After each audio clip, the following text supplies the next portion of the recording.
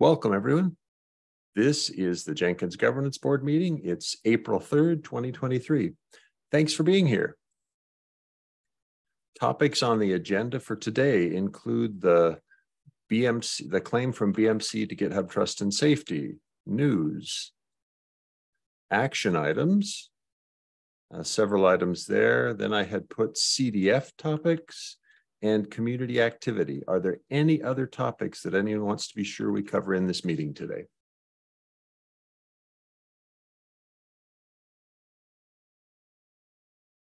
Okay, then let's go ahead and get started. So first, 2 weeks ago when we last met, we received a note from, or we had Daniel Beck join us and share the work he was doing in handling a claim that had been filed to GitHub Trust and Safety regarding private information that they said had been disclosed in unwillingly or unwittingly disclosed in a repository of the Jenkins project. The claim was flawed at best, but we took action. You can see the actions taken in the entry from 2 weeks ago.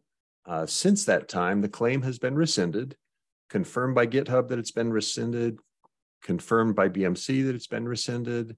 The plugins that were distributed under an open source license have been restored to distribution. Those few plugins that were not under an open source license have not been restored because we don't distribute privately licensed plugins. Any questions, comments, or concerns on that one? Okay, so next piece then is on the news. Jenkins releases are upcoming. Tomorrow we've got a weekly. The day after it, we've got an LTS. Chris Stern is the LTS release lead. As part of those weeklies, we've got a change of the PGP repository signing key for Debian and RPM packages. The Debian repositories seem to be the most impacted and are getting the most questions. Thanks to Alex for his work on helping to answer people's questions, resolve their concerns. We've announced it in multiple places, and yes, we know we need to get better at doing this. The last time we did it was 3 years ago, and we've not done this nearly well enough. We'll do a retrospective after we get through the work. Now we've got Oleg, who added a note that he's changed affiliation. He now works for Wiremock, and availability continues about the same. Any questions or comments on the news?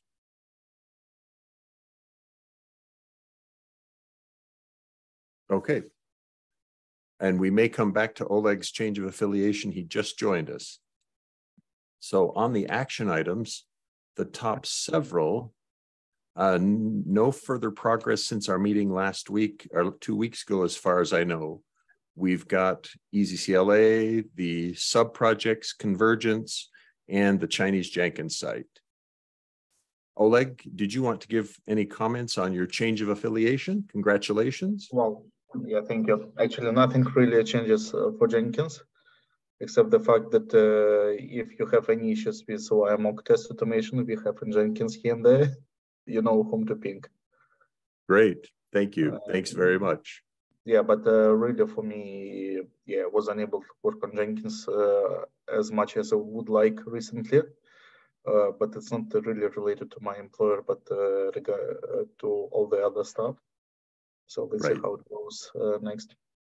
Thank you. I definitely plan a few talks about Jenkins, finishing some bits around Jenkins file runner. And what else I plan? Yeah, 1 month ago, I gave a talk on open source roadmaps. And basically, it was a retrospective on what went wrong with Jenkins public roadmap, because personally, I believe that it didn't fly. So if someone is interested, maybe at the next governance meeting, or I could do a recap, or maybe we could do it asynchronously. But yeah, maybe one of action items, if someone is interested, is creating a new roadmap using more convenient tools for the community members. Thanks. Okay. Okay, I think that's it. Great, thank you. So next, I see Daniel Beck has joined us. Daniel, we had just covered the claim from BMC to GitHub Trust and Safety. Thanks very much for your work on it. Is there anything that you wanted to note in addition to what's already been noted publicly? Nope.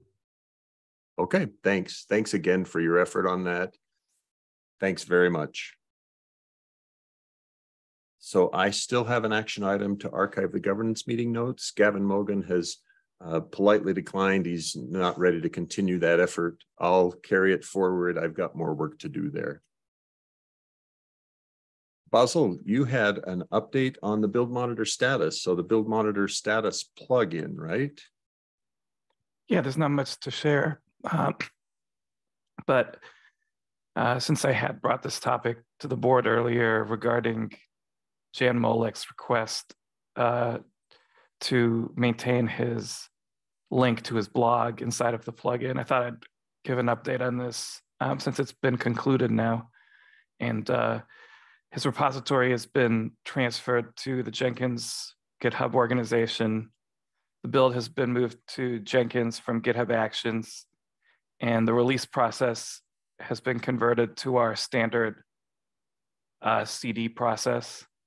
So this project is wrapped up, and I was so pleasantly surprised to also see that some of our front-end contributors even improved the display of the plugin website to display the older versions, the pre-CD versions of Build Monitor at the bottom of the list, and sort the whole list correctly with the new versions at the top. So this effort has really been fully been completed, with everything from the build automation all the way to the display on the plugin site. It now looks and feels like a full member of the Jenkins project with no, it's not otherwise visible as something that we transferred later on. So that's really all there is to say about Build Monitor. It's one of ours now. So that's it. Thanks very much. Thank you for taking that through to completion. Much appreciated. On the CDF topics, I had 3 items: DigiCert signing certificate renewal progress that I wanted to discuss, then project presentation April 12, and LFX Tools Working Group. Are there any other CDF topics, Oleg, that you wanted to add or to be sure that we included? Not really at the moment. So next week we will have a presentation on status of Jenkins, right, Mark? April 12th. Yeah, is that next week? 12th. Yeah, I think, I hope that's, 10 days April away. 11th, maybe, because 11? April 12th, Okay. 12th looks really suspicious. Okay, yeah, so I'll have to look at my calendar to be sure. Let me double check. It is, I show April. 11th. Yes, April 11th. That's correct. Yep, you're right. Yeah, basically not that many other updates from the CDF at the moment. So there was a cycle of defining CDF and Jenkins awards for this year. So the announcements will go live, I believe, in a week or 2. But otherwise, no big news. Oh, see, and I thought that they were going to announce that at CDCon in May. Maybe it's Good. CDCon. Okay, so results provided to CDF. So announcement has not been made yet, right? Not Yeah, yet. maybe it's internal announcement because I'm in the outreach committee, so maybe there will be internal announcement first, announcement to participants, and then public announcement at CDCon, as you mentioned. It makes total sense. By the way, Okay. is anyone going there? I will be there, and Alyssa Tong will be there. Okay, nice. And how about KubeCon? I will not be there. Anyone? Yeah, so I finally got a grant from the Linux Foundation to visit KubeCon. I will be there. I checked whether there would be any CDF events. Apparently not. But yeah, there might be some Jenkins-related agenda. Great, thank you. All right, so going back to the other CDF topic, so others are aware, the Jenkins code signing certificate, the certificate we use to sign the WAR file and the MSI installer, has expired. It expired March the 30th. The expiration of the signing on the WAR file is not a terribly big concern, but the MSI installer is a big deal. Most Windows users won't use an installer that's not signed.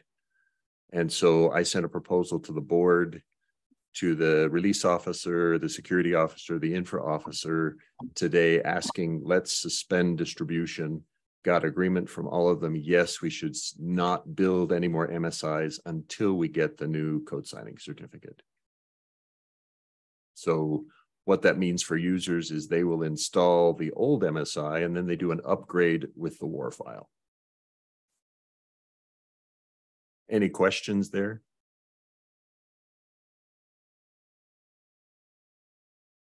Okay, other topic I had put on was the LFX Tools Working Group.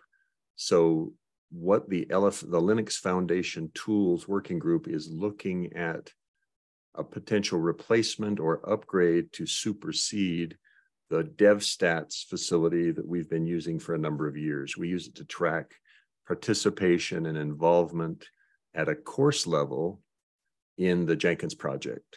And so we're actively involved in those discussions and will continue those discussions.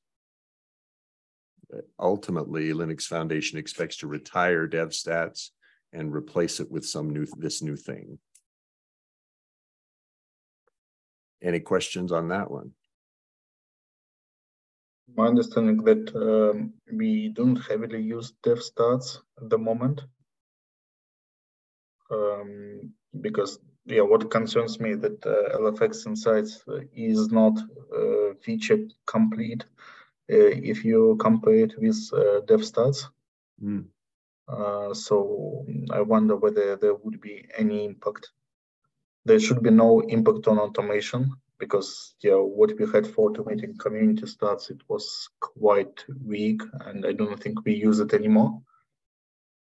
But are there any other dependencies that we might have on DevStats? Yeah, I've continued to collect data from DevStats every month for quite a while, and I've been using it to gauge how well or poorly we're doing. But do you do it automatically or through scripts?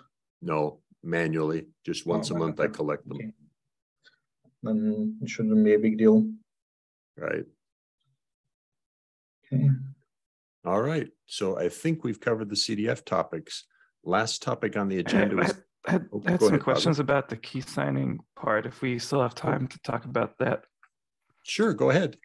So there were some people complaining about the existing stable repository not being signed by apt until we do the next LTS release, which is coming up this week. And I wasn't clear if, I think the action was, we told those people to wait.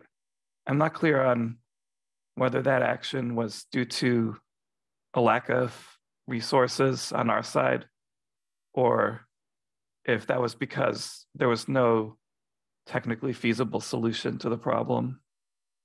Because I think both of those would be acceptable reasons to not do anything, but I'm not clear on which of the two was the case.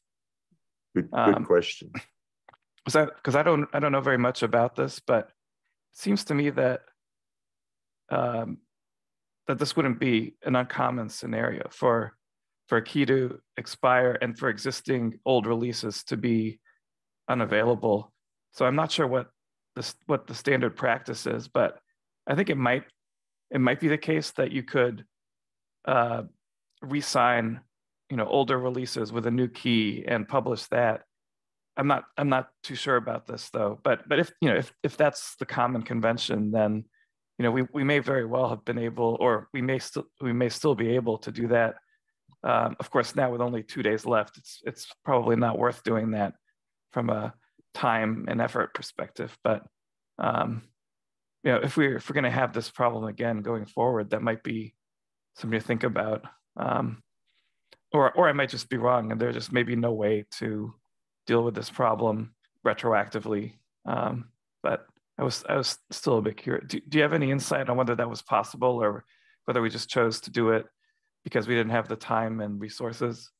Yeah, I think as far as I can tell from the comments by Michael Prokop, it is possible to sign old releases again with a new key without disrupting those things. So we could have done it. And it's also possible to sign packages with multiple keys so that, and between those two things, I think we could have made this process much, much smoother for the users than we did, right? The Debian process saying, hey, you're going to be down for a week is really uncomfortable. That's painful for the users to say you can't install during this 1 week period. That's just terribly painful. Yeah, and from my point of view, there's really nothing wrong with us making that mistake or not having the time or the resources to do that. That's completely understandable from my point of view, because nobody's perfect and nobody has infinite resources, et cetera. But I was a little bit confused about how that was communicated to users, because I saw in many of these tickets, we just told them to wait another week. And then when they complained, there was just no response after that. So I think we could have done a better job of acknowledging from our side that it could have been done differently, and not necessarily being apologetic, but just I don't think we acknowledged that as much as we could have. And I think users generally prefer when we're fully transparent with them about both our strengths and our weaknesses, because at least that creates a complete understanding. Whereas if we're silent about it, then they could be confused about whether it's intentional or not. But that's my only comment, is we could have been a lot more open about the fact that we just simply screwed up here, and it's fine to screw up, but I don't think we were very transparent about it. Right. Good. Well, and I think that's a thing that is a topic for inclusion in the retrospective of, hey, what should we do better next time in order to not have this cliff every 3 years? Is there a way to do it so it's a much less painful experience for the users? Yeah, you're right.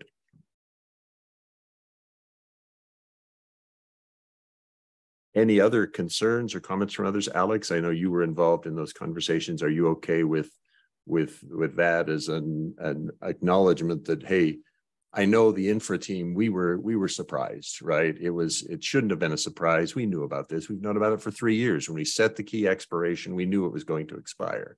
And yet we missed the opportunity to do it well before the .2 LTS. We should have done changes already in the .1 4 weeks ago, and we didn't. So yeah, there are plenty of mistakes hiding in this one.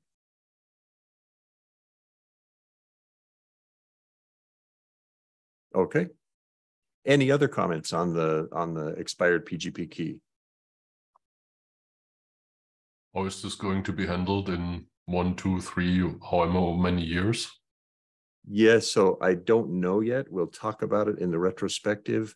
One of the things that the Michael Prokop mentioned was that if you sign with multiple keys and you create a separate package that supervises the keys, then you can do the upgrade much more smoothly.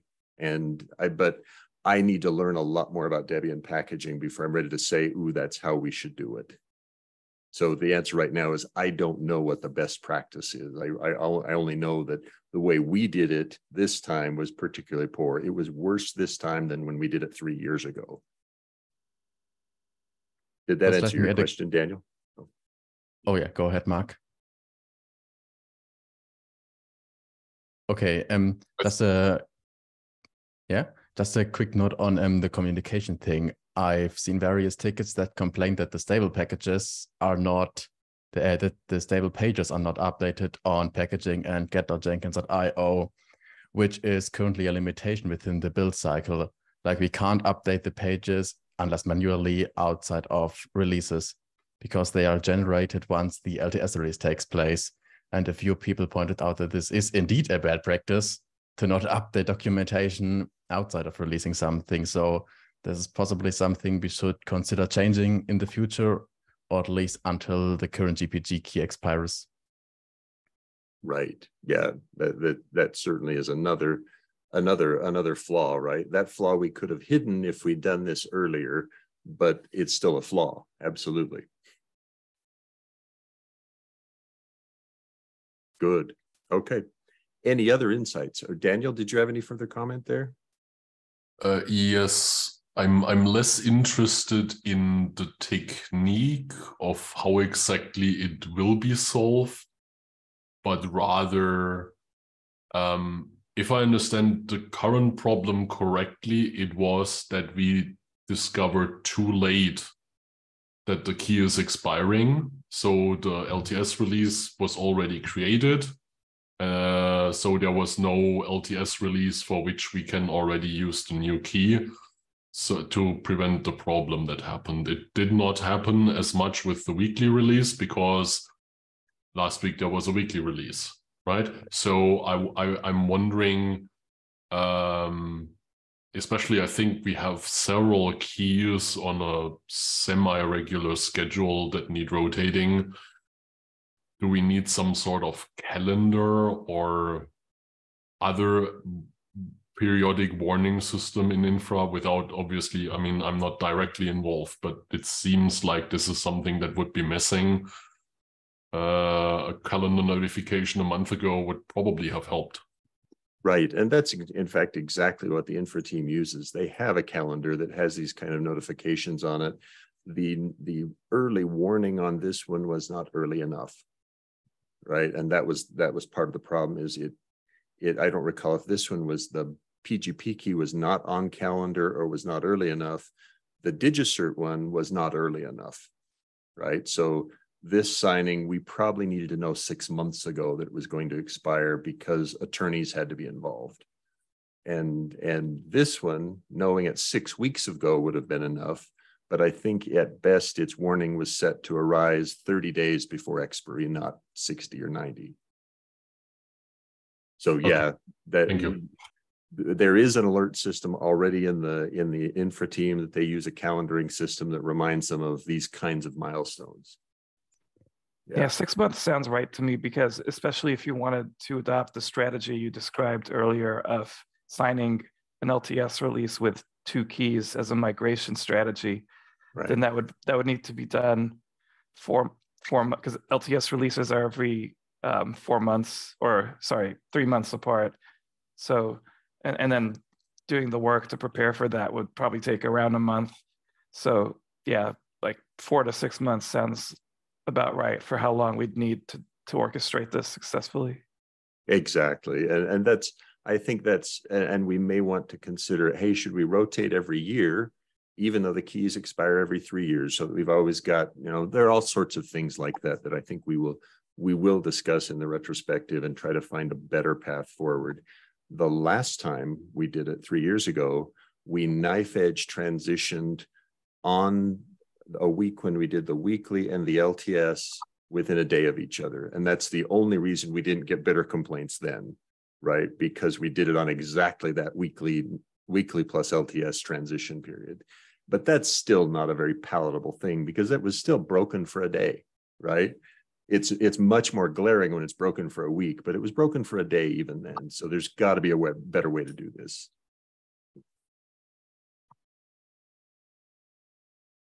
Anything else on either the DigiCert key or the PGP key expiration?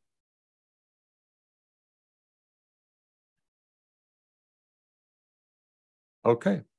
Next topic I had then was this Artifactory bandwidth reduction project. So JFrog, our sponsor of Artifactory for the Jenkins project, has asked us to reduce the bandwidth used by that server. The bandwidth it's using is enormous.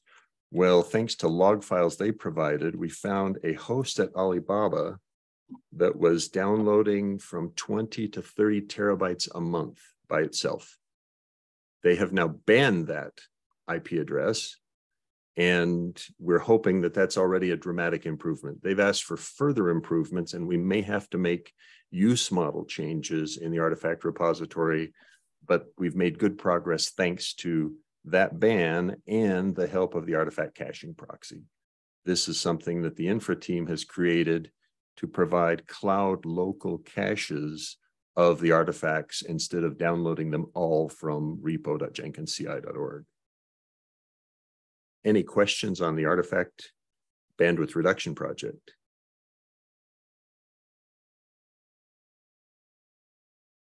Okay, so the next one is Google Summer of Code.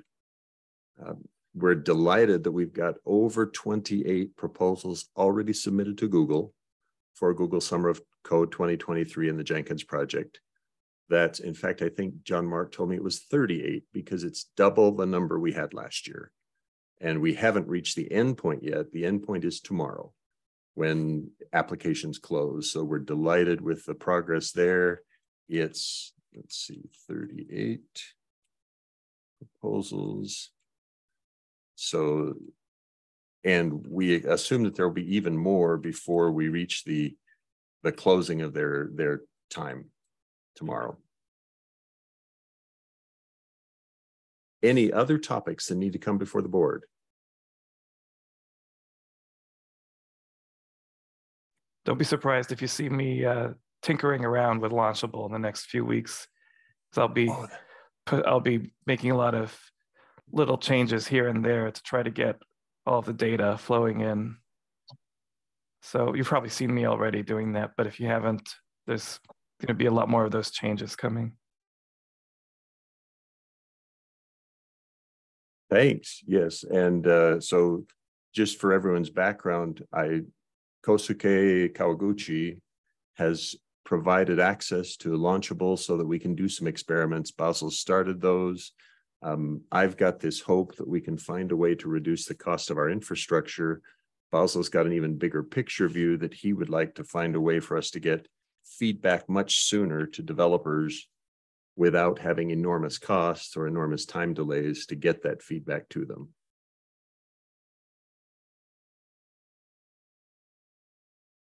Any other topics so Basil, did you want to talk anything at all about your work on prototype that you and Tim Jacome are doing, or is that a separate story? I'm going to be writing a document that goes into all of this in a lot of detail, because there's a lot of parts to it, whether it's how to define test suites, how to define builds, how to define test sessions, flavors. There's a lot of concepts in Launchable, and also what some of the benefits are. There are a lot of different use cases, some of which apply to us, some of which don't. The distinction can be fairly subtle. So I'm planning on writing a document that explains all of this. But to summarize it, I think we can benefit in 3 places. I think we can benefit in BOM builds to reduce cost. We can probably benefit in core builds to reduce the number of Windows tests that are running, and also potentially to do ATH subsets as part of core builds. And I think we can also benefit in ATH itself, just as we could in BOM by reducing costs there. Although the costs are not as bad in ATH, but it's a similar structure. So those are some of the places that I see we could improve. But I'll have more in writing pretty soon about my current and every time I think I understand all of this Launchable stuff, a few days go by and I realize that I've misunderstood something and I have to do it over again. So it's been a learning process for me as well. But I think after reading the documentation, I thought I understood everything. Then I started implementing it and I realized that I didn't understand it at all. And now that I'm implementing it, I think I understand it, but I'm sure that in a week from now, I'll be going back and telling past Basil that he didn't understand it today. So, and I'm getting feedback from the launchable support folks as well the whole time. So we should be getting pretty close to a working prototype, but having this all in writing should help explain the benefits as well as the costs, and that could inform how we all interpret the results and ultimately whether we decide to productize this or not. Great, thank you. Thanks very much. Any other topics for today?